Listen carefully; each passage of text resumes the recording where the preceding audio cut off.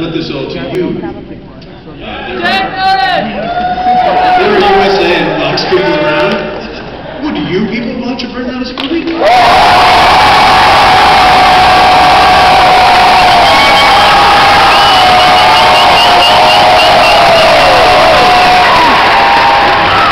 I think that was a no.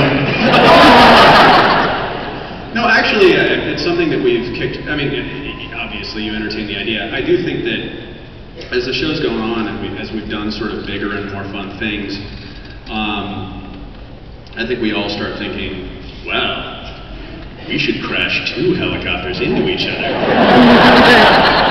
Maybe we need a movie budget. So, Can I say one thing? Yes? It's a very brief comment. I want all you techno geeks out there to understand. Matt Nix will not let digital explosions be used on this show.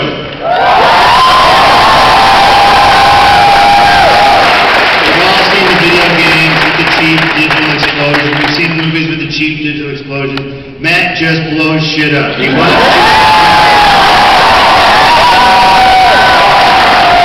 He explained to me very succinctly, he likes to see, like when a vehicle is parked, the flames licking around the entire vehicle, consuming it, and then disappearing like a phantom. It's his words. no, actually, that's the truth is, it's true. Like the CGI you've seen on the show is like the erasing of a logo. We don't do that stuff. And but I think what is exciting for all of us when we do it is it's not the flame shooting out. It's not the car crashing into the other car. It's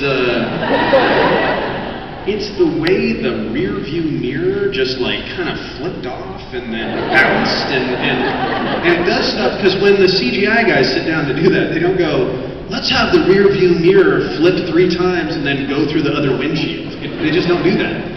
And that's the sort of thing that really sells the awesomeness of things running into each other.